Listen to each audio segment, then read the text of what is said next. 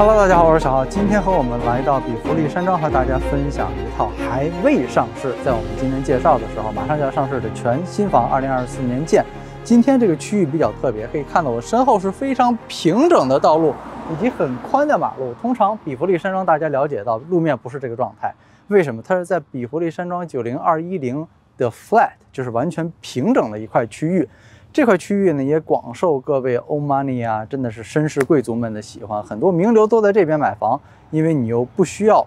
经常开那种烟丸崎岖的山路，周围又能享受到最便捷、洛杉矶最美丽、最干净的一个画面。基本上咱们看到很多好莱坞大片里面的景色都是类似的这种街道。那么直接转到这边，身后就是房屋的正门，还有很多小的细节，像这个通报器都还没有修好。慢慢的，它会在近1周之内完善，然后上市。跟着我们一起进来，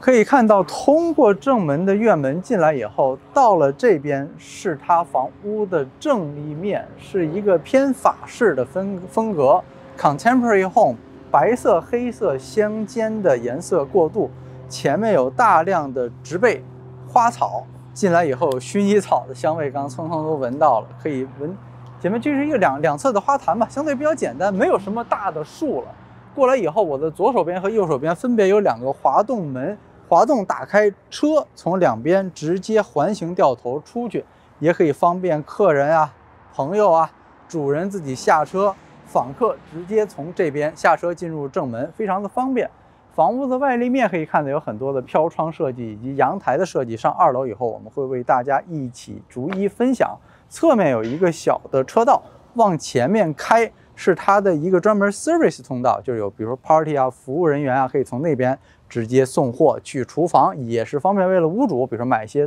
吃的东西，对不对？我直接从那边往厨房里面运也是可以的。那么来跟着我们一起进去看看室内装修细节，和大家分享。进到正门是黑色的实木法式双开门的设计，和白色米黄色不是白色的墙做了一个黑白的对比，还是蛮不错的。一进来首先映入眼帘的就是这个2层挑空的一个 foyer 的区域，非常的大气、优柔华贵，很漂亮。它的楼梯是在一侧的墙体蜿蜒崎岖的上面，黑色铁艺的扶手。稍微与众不同的是，它的扶手的末端都有这种黄铜色的金属饰品作为搭配，所以整个蜿蜒崎岖的上去以后啊，就感觉像每一个烛火的烛间的那一点亮一样，非常的漂亮。整个把楼梯系统上升一个档次，所以这一点设计还是非常漂亮的。那进来以后全部都是白橡木的实木地板的，不用多说了。左右2个区域，先跟我来左边这边和大家分享。首先这边过来，右手边是一个半卫 powder room， 有一个小开窗，可以看到前面保证一些采光。石料的地面装修中规中矩，这边还有一些储物的空间啊。我们再往这边走，到了这一侧呢，就是其实它是一个卧室，那只不过它现在呢为大家展示为一个书房的设计，尺寸其实不错，正面一个法式的双开门，打开以后直接可以走到前院。如果你有访客来的话，需要办公，从这边打开，让客人直接进来也是可以的。左手边这边呢是一个完整的淋浴空间、完整的卫生间以及它的小衣帽衣橱。那这边介绍完以后，跟我们一起回到走道，继续为大家介绍其他的区域。回到一进门的地方呢，我们继续来另一侧，正对着它书房的地方，就是我们的正餐厅。正餐厅的位置其实离厨房很近，一会儿我为大家指在哪个方向。可以看到啊，尺寸是非常好的，身后非常大的窗户，典型的法式开窗的设计，黑色是露在外面，白色在室内的 molding 非常的好看，那保证了一定的采光，而且这边的治安是非常好的，所以它可以在这么近的距离，感觉其实离前院的话没有什么任何的防护措施的那种感觉，也不需要围的那种非常的森严，因为这边的治安可能洛杉矶平路地区街景、治安、环境各个方面，学区可能你能看的所有的优点吧，包括商业区，晚上你溜街方便，可能就是这个区域了，没有之二。这是整个美国按照邮编 zip code 来排的话，它是全美国第2贵的社区，平均房价基本上在600到700万平均价位，非常了得啊。那到这边餐厅可以看到12人的长桌放在正餐厅的位置，也是显得还是非常空裕的，有很多其他的区域放把桌子，放个柜子，放个小的五斗柜，挂个镜子都没有问题。上面的长灯呢，之前频道里面经常有朋友在问，这个灯实际上小则2、3千块钱都是最基本的小款，像这种这么大的灯基本上都要奔着大几千甚至上万去。如果是有设计师联名 designer 的话，那它的价格会更贵。所以这个灯其实大家不要小看，很多豪宅的价值有1/3体现在灯上也不过分啊。那我们稍微往后退一步，我的右手边这边是有一个厨房的准备区域，它是一个 pantry， 有一些橱柜啊、岛台啊，可以放一些东西收纳，方便服务于这个空间，以及再走一步就到它的厨房了。所以它餐厅和厨房之间是比较合理的一个搭配，并不是说有的人一看，厨房怎么就在正门的地方，那离厨房餐厅怎么就在正门的地方，是不是离厨房很远？并不是。那么再过来，回到它房屋最中心的位置，也是这个房屋最漂亮的地方，就我们今天一来一开门一看，最喜欢的就是这个区域，因为它的这个旋转空间够大，它并不需要有楼梯正对着门的地方，它完全都斜过来让过来了，非常的好。房屋跟这里大家介绍一下基本信息，房屋的室内面积是11446平方英尺，7个卧室，10个卫生间，占地面积是0.36平方英亩，它的要价2395万，差5万块钱，2400万。当然，在 The Flat 比华利山庄，那2024年全新的房子确实也不多，你选择是很少的。我这边是它的下楼的空间楼梯以及上楼的楼梯，一会儿为大家介绍。左手这边是服务人员跟大家说的，车停在那边以后可以上货、卸货、放东西方便的服务区域，有人可以从那边直接过，不需要走正门，对客人没有影响。以及刚才我们有说的，里面还有一个卧室，1楼的卧室正面有一个窗户在那个位置，也是蛮隐藏的一个空间，有自己的卫生间。我觉得那个地方做办公室也不是不可以，因为它有拉门可以直接走出去嘛，也蛮好的。那当然也通厨房，那个区域实际上4通8达，对不对？那紧接着开始我们1楼，从这一侧开始先进来。这一侧这边过来以后呢，到了就是它的 living room 或者是它其中的一个 sitting area， 可以看到我们这个之间其实它还能放很多东西啊，因为房子还在完善，还在 staging， 它更加完善以后，其实可以摆放更多的家具、陈设以及一些实用的东西。它现在呢，整体的房屋可以看出来尺寸是非常好的，层高11尺的举架。这个空间轻轻松松坐个7、8个人，你都不会觉得有任何的觉得紧凑啊、局促啊，完全不会。侧面双开滑动门拉开以后，直接到 California Room， 走一步出去就到后院，可以欣赏自己的后院绿地、泳池，典型的加州生活的感觉。我又能有户外的这些 outdoor 的这些元素进来，但是呢，又不会说被外面的太阳晒到，所以 California Room 在加州还是蛮受欢迎的一个选择。整个的这个 living room 大家可以看到，尺寸是没话说的，后面依然留了一个小的 fire pit。我们继续往后面走，紧接着 living room 过来以后，过了这个小门廊过来就是这边。如果真分啊，可能 family room 或者反正就是 another sitting area， 就是另一个坐的区域。从这边正好可以看到正门，它是从正门直接过来的中间的区域。后面同样是一个滑动拉门，全部能推到一边，依然走出去就是加州阳光房，放了很多的沙发，出去可以看自己的泳池绿地啊，欣赏看自己的小朋友在后院玩耍，在这边就可以看得到。这个就相对于稍微尺寸上小一点，更 cozy 更舒适一点的区域，坐的人稍微少一些，中间一个石料做的一个咖啡 table，一个壁炉，上面挂了一个电视。我们整体的这边会觉得更加的温馨一些的感觉。那它的特点呢，往这边走一点，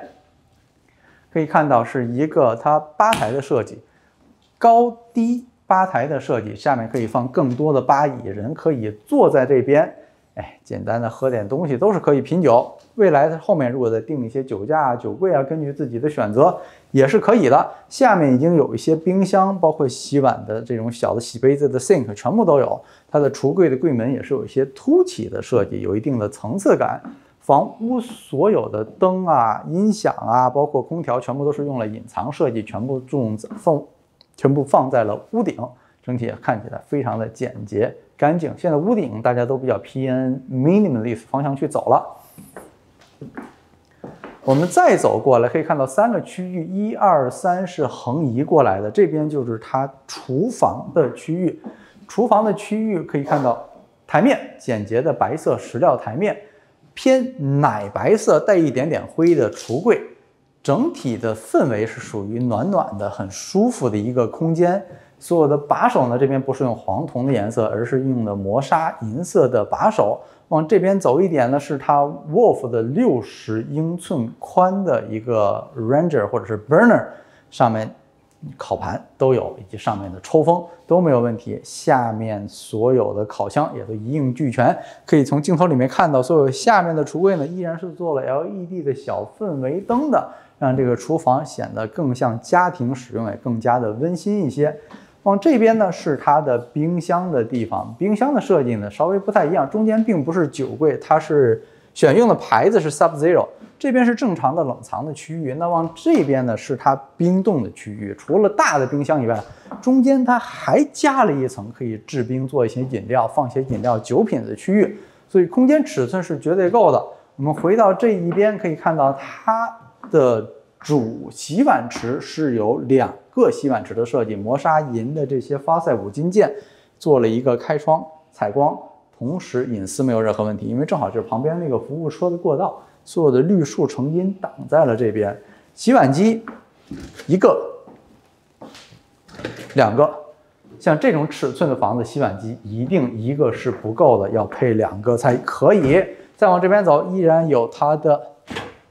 microwave 全新的，以及另外一个 Wolf 的烤箱，那边2个以外，这边还有一个，满足所有的需求。我们再往这边走，就是它1楼餐厅我最喜欢的区域，相对于正餐厅我最喜欢这个区域，因为它有一个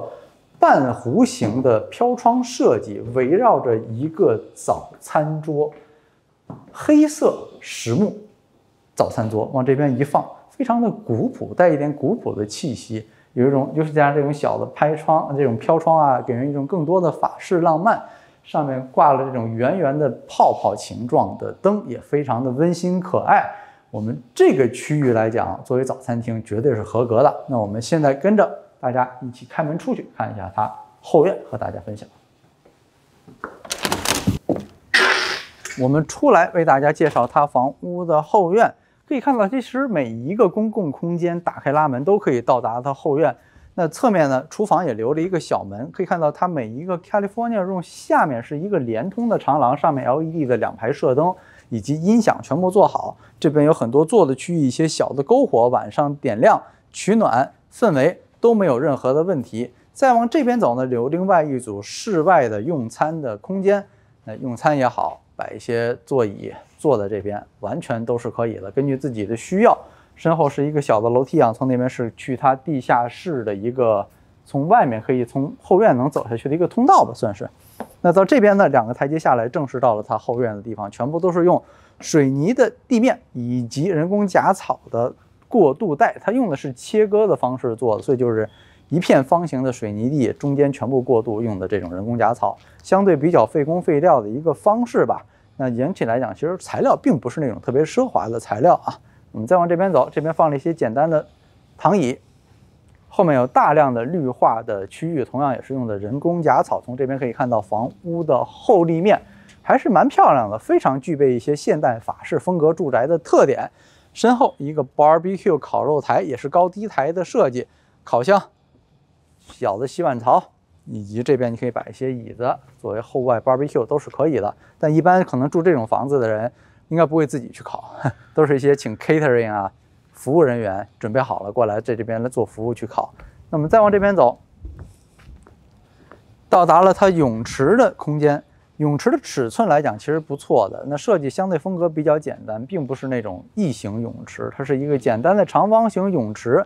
四边全部都是用了砖块，灰色的砖块做了一些过渡。我的左手边和右手边两边全部都有巴哈 shelf 潜水区，小朋友在这边玩，放下水中的躺椅都是可以的。我身后正对的这块方形的区域是它热泡池的区域，也是稍微做高了一点点。所以它的热水是往外流的。如果不需要加热整个泳池的话，你可以只让它加热就可以了，节能环保嘛。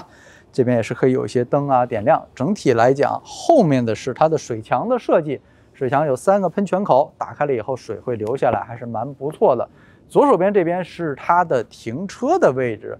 它房屋和后面那个房屋对着的有一条小巷，这个小巷只是给2排房屋用来停车用的一个空间。可以看到铁门、滑动门拉开以后。是2个户外有凉亭的停车空间，稍微的小特点就是这个房子它没有车库，还是比较少见的，是不是？没有想到2400万的房子没有车库，是好是坏？那可能大家自己去评定啊。反正有地方给你停车是没有问题的。那么整个1层和后院为大家介绍完了，跟着我们镜头一起去看看它的地下室。我们下到地下室，开始和大家介绍它地下室的空间。楼梯的把手同样和2楼一样。可以看到，这是黄铜色的那个装饰品，之前跟大家说的。实际上，如果没有那个的话，它就是一个很普通的铁艺把手。但是就这一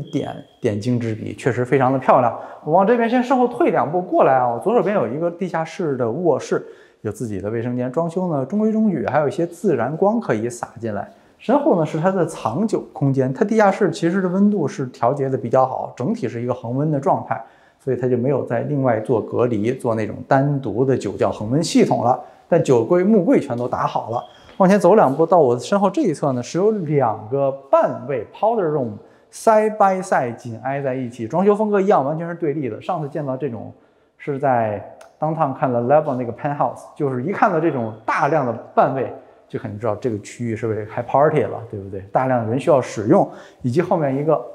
洗衣房，它的主洗衣房是在这个位置，这个正好是圆形的空间，对应的就是楼上嘛，楼上的这个一进门的圆形的 foyer 就是在楼下这个区域。承重的柱子，我们从这边过来，实际上就可以看到它整个楼下的这个空间地下室的尺寸，哎，大的可怕呀！这么大尺寸，真的不知道放什么东西了。去这边介绍之前，我往这边走2步。刚才跟大家有说，楼梯系统呢，它是到地下室的，现在还在修。我发现。我们看的所有豪宅，就是最搞不明白的就是这个电梯，很难遇到一个电梯是好的空间，真是不知道怎么回事，魔咒嘛。那这边区域可以看到，镜头里过来是它的一个现在展示为健身房的一个空间了。那等于如果需要锻炼啊、健身，在这个空间是可以的。它现在铺了这些地砖啊、地板啊，以及这些假的绿色人工假草作为这种 turf。以后在这边墙上，包括电视的预留口，全部都留好了。如果有需要的话，以后在这边你可以改变成任何的东西都行，放几个动感单车，在这边骑车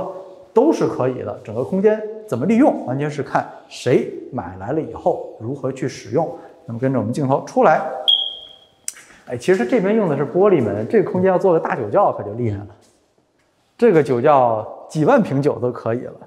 我们过来以后可以看到镜头里面首先看到的这个区域，它现在是展示成了一个电影的区域，后面一个大的幕布以及一个大的 projector， 它放在屋顶了，收纳起来的，到时候可以放下来去观看。这边有一些坐的区域啊，小的 table 啊，整体的氛围非常的好。坐在这边轻轻松松20个人都是没有任何问题，我觉得。那坐个7、8个人那更是不在话下了，全家人3代同堂。围在这边看一些老少皆宜的电影，好莱坞大片。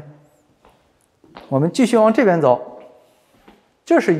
其实真的这个区域是从楼梯下来，第一眼看到的就是这个大大的酒吧吧台的区域，黑色的台面，高低的设计，前面可以放更多的吧椅，尺寸没话说，可能是我们见过室内吧台里面最大的。后面一个背景的展示柜。两边的柜子里面都有 LED 的灯带以及藏酒的功能，台面上面也有一个小小的 sink，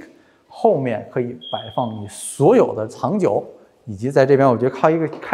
找个 DJ 来开个室内的小酒吧都是完全 OK 的，空间是非常的好。当然了，像我们说的，这个房子还不是它最终的完整状态，它还有很多装修啊、细节啊，包括一些陈设的摆设并未完善，所以今天大家是第一手的信息，跟我们来看这栋房子。侧面呢，就是我们刚才在楼上有说的吧，在后院有一个小侧面的楼梯，可以从这边下来，保证了一些自然的阳光可以洒到地下室的空间。身后是一个台球桌，以及那边还有一个小的户外区域，可以打开出去坐一坐。如果有人需要抽烟，不过这边好像抽烟人倒不多，就是了，满足需求。那在这边呢，放了一个台球桌。那除了台球桌以外呢，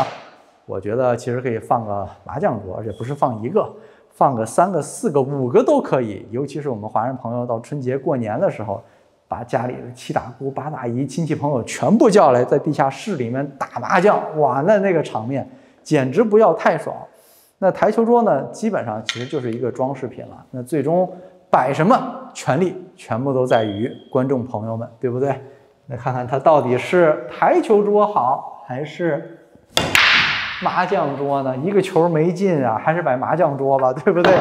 好，我们楼下看完了，跟着我们的镜头一起去上面看看大家睡觉休息的空间。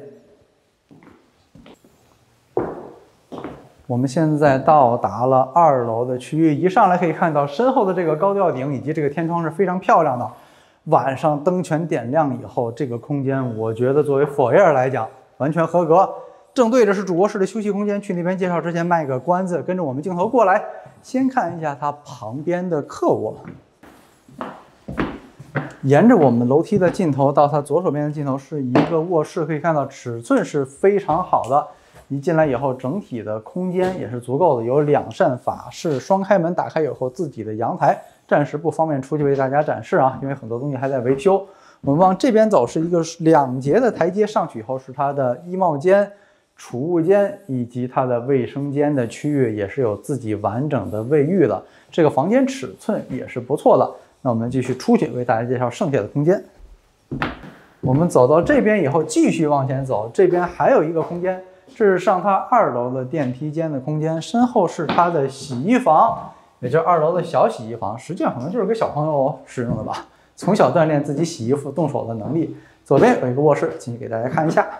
从这边门进来以后，我的左手边首先是一个卫生间，能自己洗澡泡澡的区域，装修也还不错，以及它的储物间、衣柜。再往前走一点呢，它现在摆设成了一个办公桌呀、会议桌的样子，实际上它也是一个卧室，面对的是房屋的正面，也有自己的窗户，采光也还是 OK 的，尺寸来讲中规中矩吧。那我们继续看它的2楼另一侧。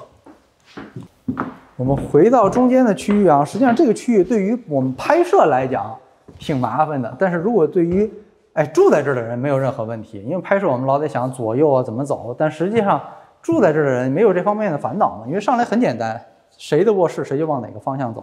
那这一侧呢，还有另外一个卧室跟大家分享。我们进到这个卧室以后，首先一进门就是它的衣帽间，是个走入式的衣帽间。房间的尺寸其实不错的，正面有窗的同时呢，也有一个小阳台，出去可以放一把椅子、茶几坐一坐，看着房屋的正面也是可以的。卫生间在这边是一个完整的卫浴，可以洗澡的。这个卧室的尺寸比别的卧室稍微大一点点。那最后2楼，我们看一下它主卧室的空间。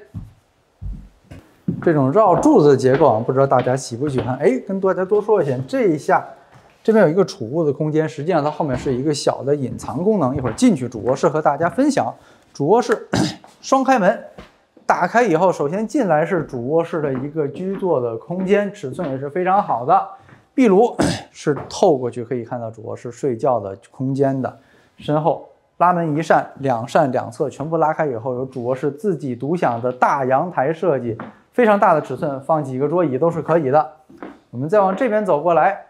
中间的墙隔断以后，就是它主卧室睡觉床的位置了。我觉得这个床的空间相比较我们之前 Brandwood 那个房子看起来还是不错的，它空间相对来讲小一点。有的时候空间小并不是错事，因为它主卧室实际上已经足够大了。它的阳台的采光也是非常的好。往这边呢有一个小特点，不知道大家有没有注意到，就是这个小橱柜呢有一点突兀。为什么会在这边有一个柜子的感觉？它实际上是一个隐藏的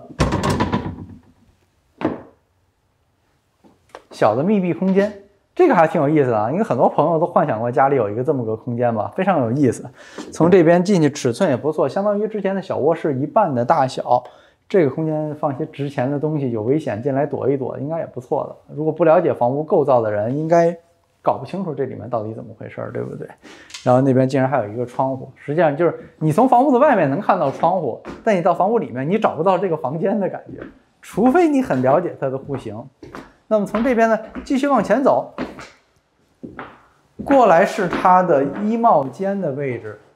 通过了衣帽间的位置，左右两边都是男女的衣帽间，相对独立的设计，尺寸也还是不错的。过来以后就正式到了它主卧室的卫生间的洗浴的空间。我的左右手两边各有一套独立的这种洗手台，黄铜色的把手，一个半身镜，两边的氛围灯，石料的台面，黑色的橱柜，金色的把手，整体看起来还是蛮不错的一个设计。往这边走呢，地砖全部都是鱼骨型的对拼式设计，两侧各有一个马桶，就算是高峰期两个人需要使用，也没有任何的问题，绝对不会打架。我们再往这边走一点，到了它整个卧室卫生间最漂亮的区域，可以看到整个区域实际上都给了它。在去那边之前，右手边是一个带蒸的 Steam 的功能的走入式的淋浴空间。做了一些砖块呀、wechat 的设计，黄铜色的5金件，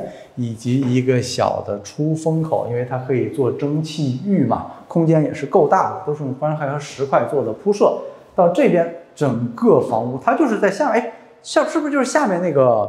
早餐厅？对，上面同样这种小的飘窗的设计，出来以后就只放了一个浴缸啊，一个 freestand 的浴缸，非常的漂亮。从这个角度能看到很多绿植，自己的后院景色就不要想了，毕竟在 Flat 这个地方，但确实很漂亮的一个设计在这个地方。那么这个房子从内到外都已经为大家展示完了。今天喜欢我们视频的朋友一定记得点赞、关注，留到最后给大家看全部灯都关了以后啊，是天都黑了以后是什么样子。